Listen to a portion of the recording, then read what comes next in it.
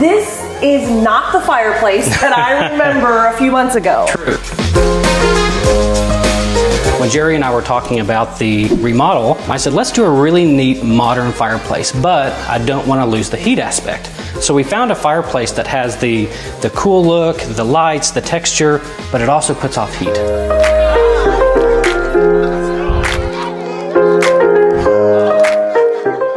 Okay, so wait a minute. You had a really nice wall that was separating your living room from your dining room. That's right.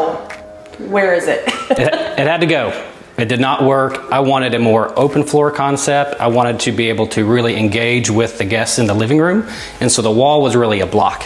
And once the wall came down and put in some great sparkling white quartz, it really opens it up and really makes this room flow into the kitchen.